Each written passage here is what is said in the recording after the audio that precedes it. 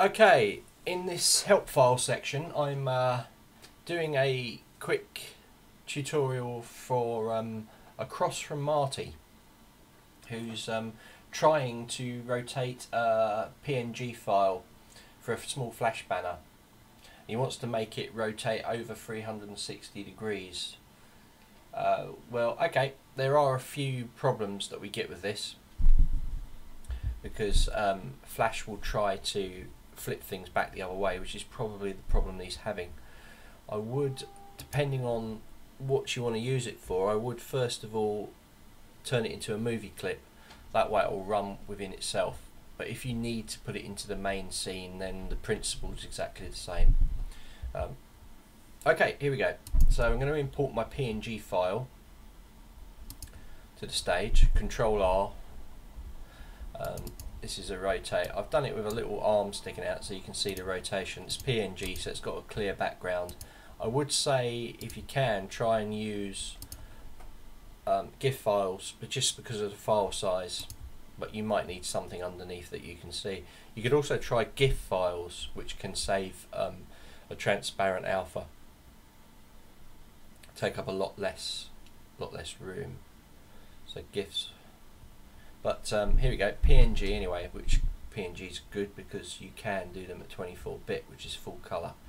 So let's start rotating it. So we got it here. If you look in the transform, if it's not open, I'll just close it. If you go to Windows and then you go down to transform, also Control T, you'll see this little box come up here. Now at the moment my rotation's in the 0 position, so that's cool. And I'm going to make this rotate around 12 frames.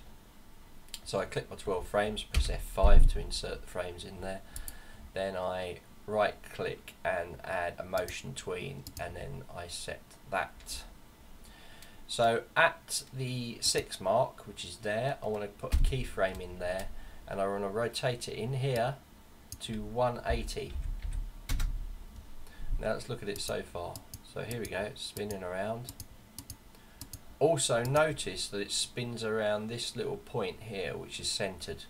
You can double click it and then move these points, but we're not going to. We're just going to leave it centered. If you need me to do a short video on showing you how to move the center points, then send me another email, Marty. So okay, so we got that. At the end point, I'm actually going to make it 11, not 12. Because I don't want it to end up in that position, because what will happen if I do is that it will go around here and then it will go back, and it will go there and it will go back.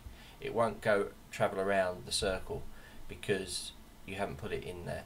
So 360 degrees, let's take it 1 degree out of that. So I'll put a keyframe in here, come back to here again and make it 359. Make it 0.9 and then click enter.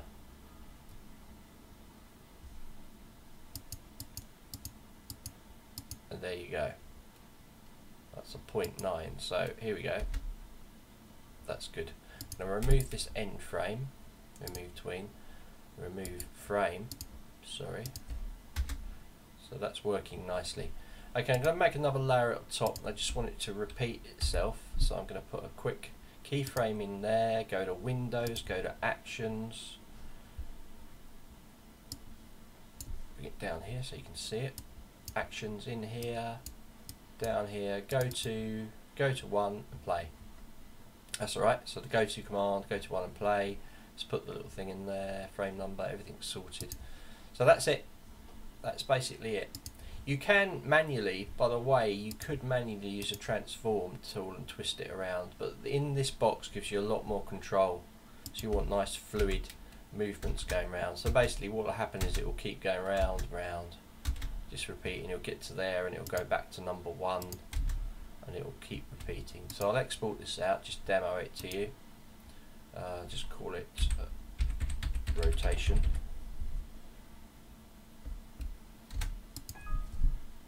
Place the ones there. Okay, and now I'm going to just open that up. So there we have it. Rotating forever. So that was a nice easy question, like those. Okay,